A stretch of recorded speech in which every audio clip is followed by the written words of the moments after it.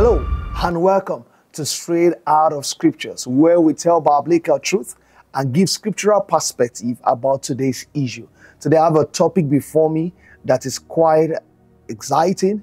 It's something that has caused a lot of rancor and debate in the Christian faith and the body of Christ even today. I want to look at the pages of scriptures and see from scriptures what exactly is the truth concerning this matter. And the topic is, are all my sins forgiven? Are all my past, present sins, future sins forgiven even in Christ?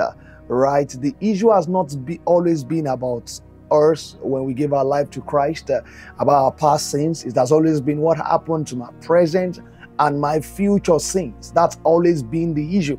So today we want to look at exactly what does the scripture says even about this matter. Right? If I give my life to Christ and then afterwards I'm involved in homosexuality, I'm involved in stealing, involved in all of these other vices, does God account it as sin? I mean, this is what we want to look at today. If you are looking for answers, then I say welcome to the place of answer. I'm going to share this with clarity. You are going to understand that this thing is not supposed to be debated. It's very clear from scriptures, from pages of scriptures, and I just want you to sit back. If this is your first time on this channel, please share this link with somebody. If this topic bless you, share it with somebody, and please engage. I want to know what you see, what you feel, what you think about this. And again, be a Berean Christian. Go find out from scriptures again. I'm going to give some Bible references. Please read the scriptures again and let's see what it means. All right. This is Straight Out of Scriptures, telling biblical truth and giving scriptural perspective. All right. Welcome. Let's get into the business of today. I believe we want to talk about what does the Bible says about our present, our past, and our future sins. One of the key things to do is to understand what is sin. Because if I want to understand what the past, the present, and the future of a thing says, then I first of all must know what is the thing. I think the appropriate place to start, therefore, is to define what sin is. Understand that in the Hebrew word for sin in scriptures and the Greek word for sin in scriptures, the Hebrew word is the word kata, which is spelled K-H-A-T-A. And the Greek word is the word hamartia, H-A-M-A-R-T-I-A. And both of them have the same meaning. It means to miss the mark. To miss the mark. And according to 1 John chapter 3 and then verse 4, John defined sin as lawlessness. And that word lawlessness that he used in the Greek is the word anomia. And this is exciting. This is interesting. That word anomia actually is the word disobedience. Is the word transgression. All right, so sin is transgressing or disobeying the ways, the wills, and the act of God. So if God has made clear his ways, he has made clear his will, and you go against it, then it's a sin. Sin is deviating from the will of God, whether that by commission or by omission. I believe if we have done that, if we understand that to be what sin is, then we can then go further and say, okay, what does our sin, what does it need? What our sin need is forgiveness. And I believe it's okay to ask that question. What happens to my sin, my past, my present, and my future sin? And when people ask that question and they are saying, are all my past, my present, and my future sins forgiven in Christ? The question they are actually asking is, can a believer commit sin? Can a born-again believer actually commit sin if that born-again believer is only sin in Christ Jesus by God? Can he commit sin? Well, to answer that question, let's look at logic, right? If you are a born-again believer and you are saying God forgives your future sin, like some people say, then logically it means, therefore, that you will sin. Because if you are saying God forgives my future sin is already forgiven in Christ, then you are saying there is something called a future sin. So that logically explains and answers that question, can a born-again believer sin? Because the fact that you are even talking about a future sin is letting me know that you know there is something called sin. So if God forgives your future sin, then obviously you both can and will sin. Now the question is, and it's an interesting question, is that can God forgive my future sin, and as all my future sin be forgiven in Christ? I'd like to answer that question by asking and by saying something that, I believe the way to look at time is through that philosophical belief of what we call temporal becoming. A temporal becoming means that something does not exist until it exists. That means that it is not on the time scale, on the timeline, because it has not yet been done. It's temporal becoming. All right. Therefore, when you talk about God forgiving your future sins do not exist.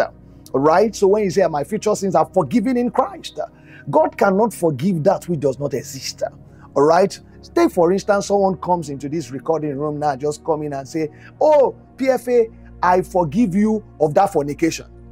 I'm going to look at that person and say, I didn't fornicate. And then he says, "I forgive you of that fornication that will happen in 7 months' time." Now I'm going to look at him. Are you prophesying, or are you drunk, or are you playing mad? All right, because it does not exist. Right? I've not done that. It hasn't happened.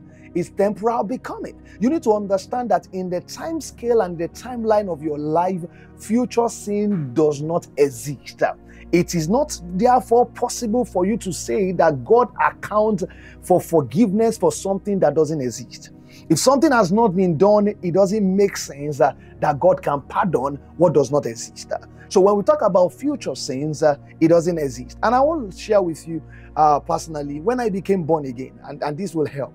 When I became born again and gave my life to Christ, I wasn't thinking about whether my past sins were forgiven or whether my present sins were forgiven. I knew that there's forgiveness in Christ.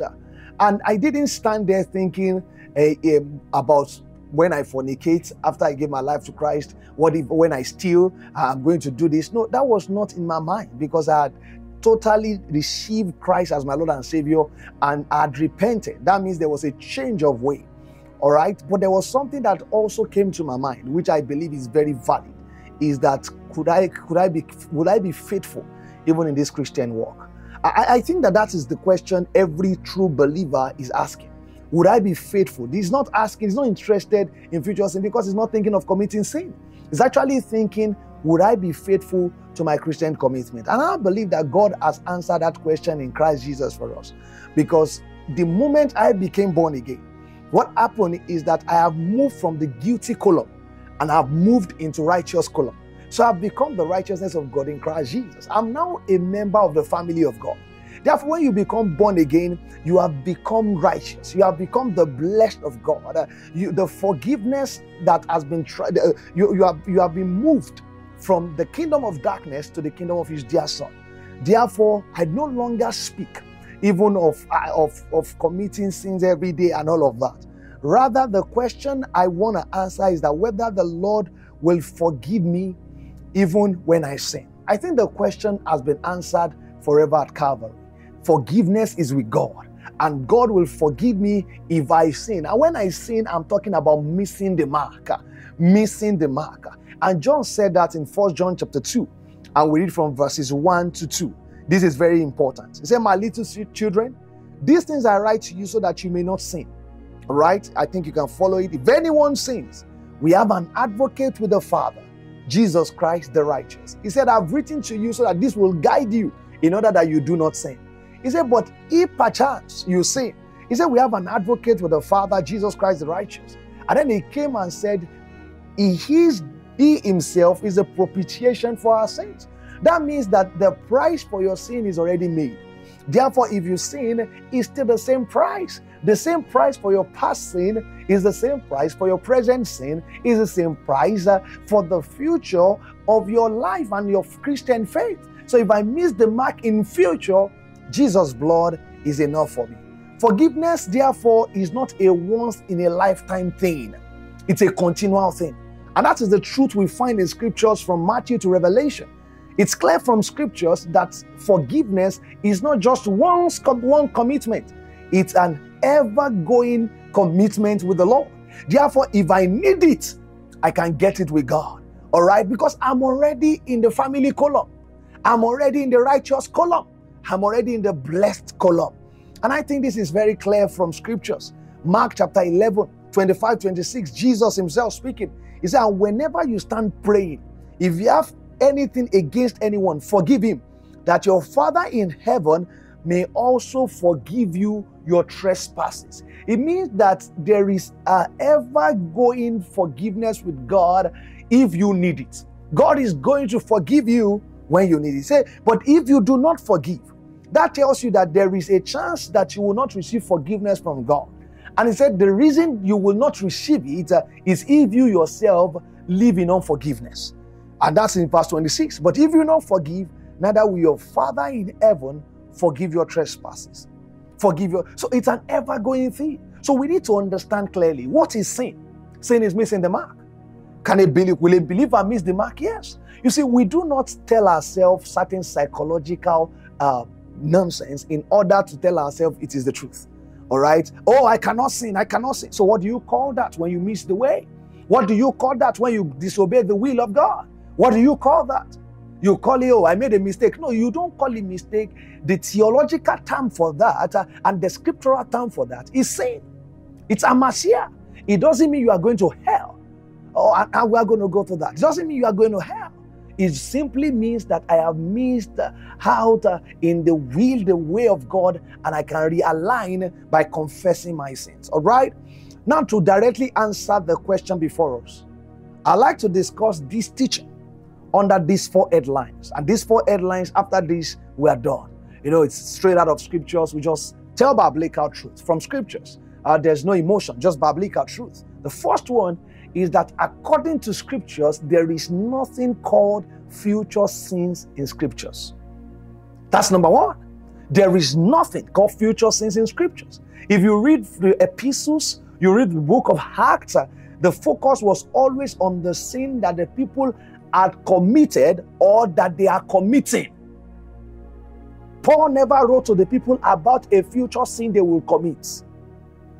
No, he was not interested in that. Acts chapter 3 verse 19, Peter was one of the first propagators of the gospel of Christ. And one of the things he said in Acts chapter 3, very key, 3:19, he says, repent therefore and be converted, that your sins may be blotted out. That means obliterated, so that the times of refreshing may come from the presence of the Lord. From this verse, you can tell that he was talking about the sin they had committed and they were committing. He says so that it may be totally blotted out, erased, and obliterated. Now, Acts chapter 2, verse 38. On the day of Pentecost, he preached again, Peter. The Bible said, and Peter said to them, repent and let every one of you be baptized in the name of Jesus Christ. He said, for the remission of sins, forgiveness of sins, and you shall receive the gift of the Holy Spirit. Again, he was talking about their past sins. He was talking about the sin they were living in presently.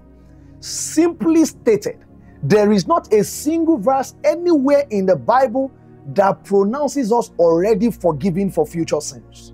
There is no point, no place, no verse in scripture that allude to that fact or clearly state that fact at all. Nowhere in scriptures.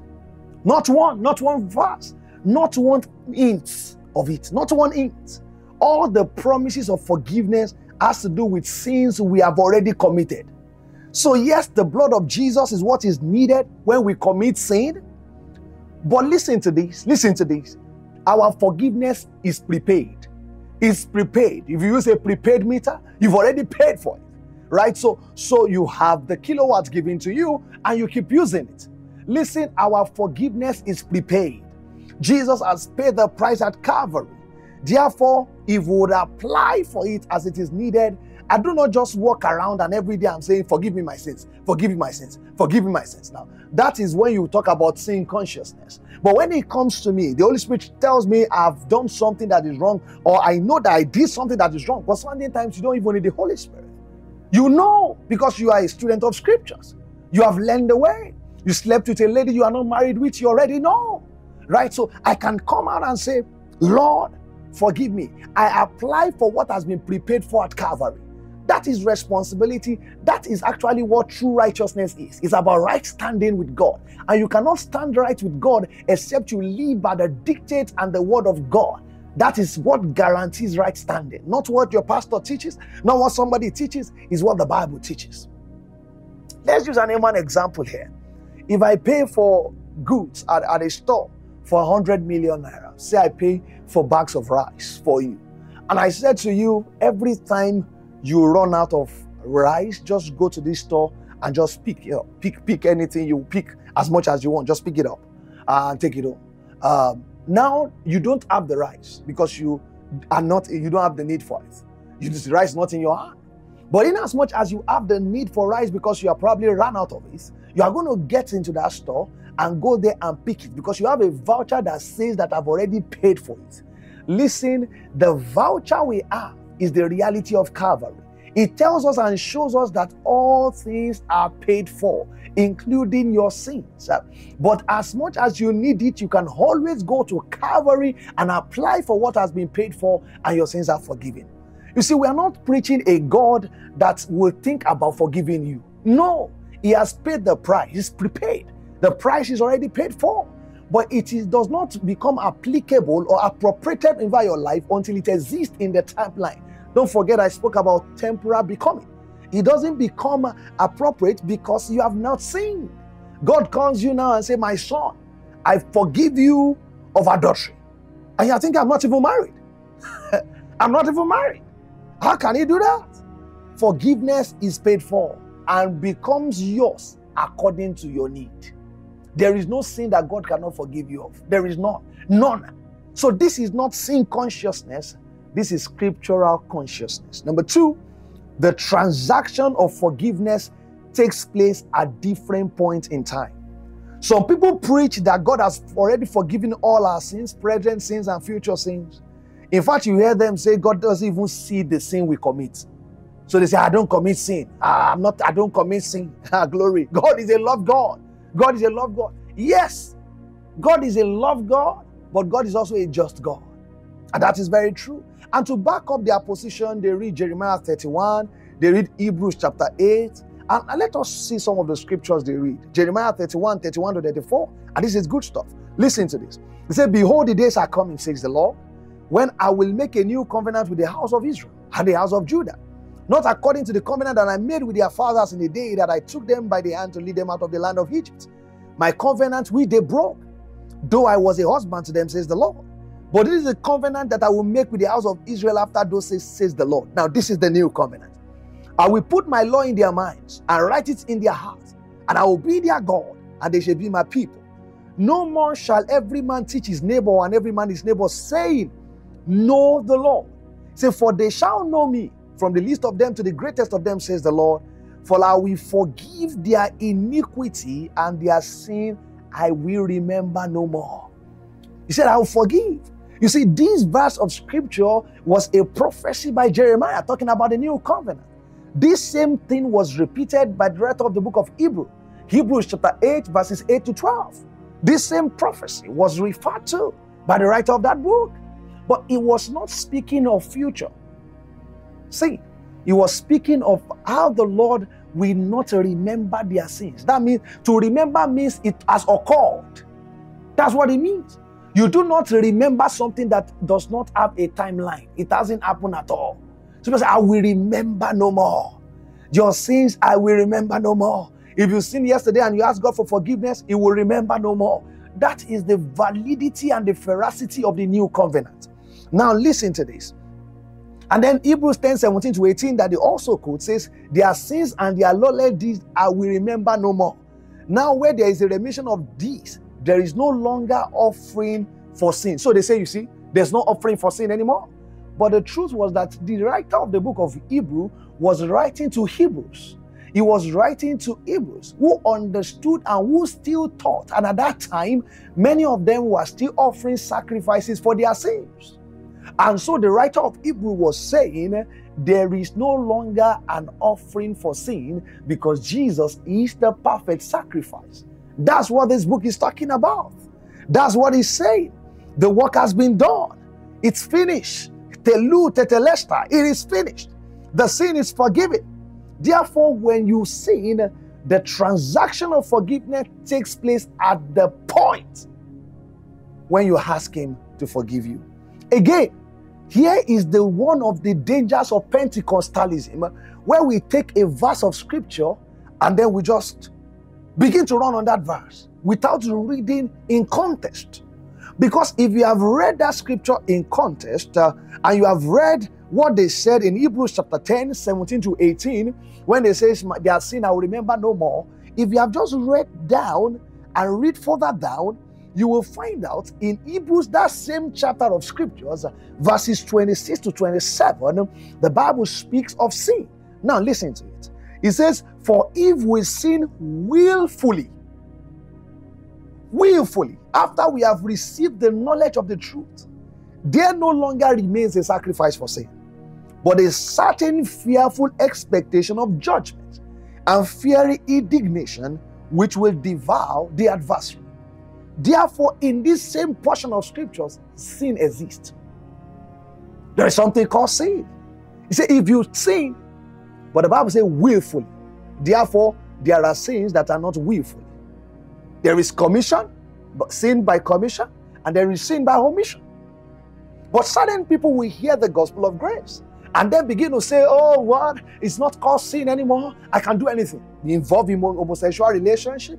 They get involved in stealing, get involved in every kind of vice, because according to them, God does not see it as sin, because God only sees them in Christ. Now that's wrong.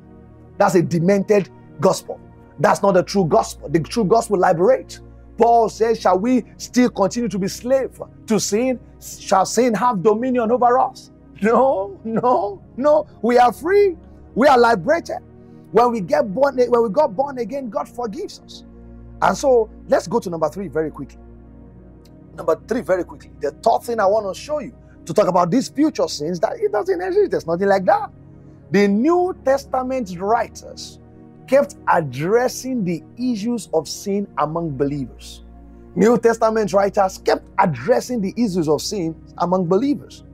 I believe that many of the writings of the New Testament would be useless and of no value if, according to certain preachers and certain gospels, that is not the gospel of the Christ, according to them, there is no sin.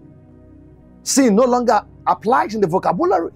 That's deep Marcionism. That is not the gospel of Christ. If according to them, it is so, it therefore suggests that many verses of scriptures are irrelevant. And Bible verses cannot be irrelevant because there is a need for them. They have relevance. If the apostles agreed with what certain people are teaching these days, then many things will be useless. The future sins of believers had not been taken care of. If it had, then Paul, Peter, and John will have no need writing to the church about sin. But the word sin, amatia, occurred about 173 times in the New Testament. Paul wrote about it. Romans chapter 6, verses 12 to 14. He said, therefore do not let sin reign in your mortal body, that you should obey it in its lust. And do not present your members as instruments of unrighteousness to sin, but present yourself to God as being alive from the dead, and your members as instruments of righteousness. He said, for sin shall not have dominion over you, for you are not under the law, but under grace. Do not let sin reign in your mortal body, that you should obey it in its laws. He was still trying to encourage them. This is how to live the present life. This is how the faith journey should look like. Do not let sin have dominion. Paul often dealt with sin's issue when writing to different congregations, urging them to live a life worthy of the Christ. I want to encourage you to read 1 Corinthians chapter 5. 1 Corinthians chapter 5 was about sin. The whole chapter spoke about immorality in the church. Why will Paul speak about that? And why would Paul dedicate a whole part of his letter to talk about such an issue? Let's read 1 Corinthians 5, 11 to 13.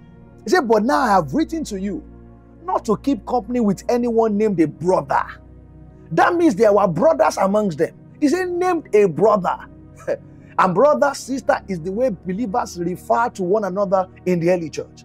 He said, who is named a brother who is sexually immoral, or covetous, or an idolater, or a reviler, or a drunkard, or an extortioner, not even to eat with such a person.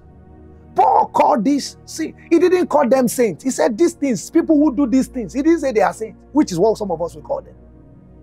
He said, for what have I to do with judging those also who are outside? He said, do you not judge those who are inside? But those who are outside, God judges. He said, therefore put away from yourself the evil person. So our argument cannot be that person saw that, it doesn't matter, these are saints in Christ. No. If Paul saw the sin of the people and felt so grieved that he addressed them. And then finally, number 4, the Bible teaches of the consequences of these sins. If future sins were completely erased, as people preach, why is it that Paul thought of the consequences of these things? In 1 Corinthians 11, 27 to 32. Paul thought of the consequences of these things while he spoke to them about why some of them were sick. He said they ate the table, they partook of the table. They were not supposed to. As some preachers been part of that church, they will say, why are you bringing up our sins? We are saints. After all, you called us saints in your letter. Why are you condemning us? But that's not what Paul did. Let's read that. I think it's very important we read that. 1 Corinthians 11. 1 Corinthians 11. Look at this, verse 27. He said, therefore, whoever eat this bread or drink this cup of the Lord in an unworthy manner will be guilty of the body and blood of the Lord. But let a man examine himself, and so let him eat of the bread and drink of the cup. For he who eats and drinks in an unworthy manner, eat and drinks judgment to himself, not discerning the Lord's body. Now listen to this. He said, for this reason many are weak and sick among you, and many sleep. For which reason? Because they partook of that table unworthily. Why were they unworthy? Because of their sin. This is the consequence. He said, for this reason many are sick among you. For if we judge ourselves, we will not be judged of the Lord. So if some of us in the church today will hear that, they'll say, why is Paul writing like that? We are saints. Didn't he even call us saints himself? Why is he now saying we are condemned because of that table? Listen, dear friends. Many times we teach things that is not according to scriptures. Listen, the book of Revelation, Revelation chapter 2, Revelation chapter 3. Christ told John in his revelation, speaking by the Spirit, exposing the sins of the people. He told them at Ephesus that they had left their first love. He rebuked the believers in Pergamum for holding to the teaching that encouraged idolatry and immorality, calling the believers in Thyatira to account for tolerating the teaching of Jezebel. These are scriptures. These are sins that the resurrected Christ was pointing out by revelation, even to John. And the apostles spoke about the sins of the people. In James chapter 5, verse 14 to 16, he says, is anyone among you sick? So let him call for the elders of the church, let them pray over him, anoint him with oil in the name of the Lord. And the prayer of faith will save the sick, and the Lord will raise him up. And if he has committed sins, he will be forgiven. He said, therefore, confess your trespass to one another and pray for one another. Well, James was saying that, listen, if anyone is sick among you, let him call the elders. And if he has sinned, that means there are consequences for sin. Consequences. Hebrews chapter 12, verse 1 to 4. The Bible says, therefore, we also, since we are surrounded by so great a cloud of witnesses, let's lay aside every weight and the sin which so easily ensnares us. That means sin ensnares. It puts a man in captivity. Here's the conclusion. Save time. So are my future sins forgiven? It depends on what you mean by the question. In one sense, our future sins have been atoned for. In another sense, the atonement and realization made it possible for us to confess those sins and receive forgiveness. You know, the imperfect analogy that I would like to close with is that analogy of a father and a son. If the son wrongs the father, does something that the father doesn't like, he is still the son of the father. But their relationship has been affected. But it does not obliterate that relationship. It doesn't stop the son from being the father, from being the son of the father. But he has to mend that relationship. So confession of sin is not so that we can be born again. No. Confession of sin is so that our relationship can be restored. We therefore confess to restore relationship. Not because we have been taken away from relationship, but that thing has been dented. It's been dented. So we want to do something about it. Therefore, I would like to suggest and say to you, and this is the summary of everything, that in the lingo of the believer, there is something called sin, and it is called missing the mark. And the solution is not to deny that sin matters to God. It is to mortify the flesh. Yes, Jesus has paid the price for our sins. And like John declared, we must confess our sins, knowing fully well that we have an advocate with the Father, Jesus the righteous. And the atonement of Calvary is prepaid. Therefore, anytime I need it, I can always go there. And I think, and I know, this is what the scripture says. Don't forget, this is straight out of scriptures, where we tell biblical truth and give scriptural perspective. I'd like to hear what you think, what you note from scriptures you want to add to this, just in the comment section. Share this with your family members, share it with your colleague. This is what the Bible says, and this is what the scripture says, even concerning the issue of sin. Next week going to be very exciting. Next time I come, I'm going to share something very exciting. We're going to look at, should a believer confess their sins? Because that's another rancorous thing around that thing. Should we confess our sins, or should we confess Christ Jesus? People say, you know, when you sin, just confess Christ. I'm in Christ, glory, hallelujah. I'm in Christ. I'm the blessed of Jesus. No. Let's see what the scripture says. Don't just listen to your favorite preacher. Let's look at scriptures and read according to context, because the secret of God is no longer hidden from believers. Have a blessed day, and the Lord keep you. Cheers.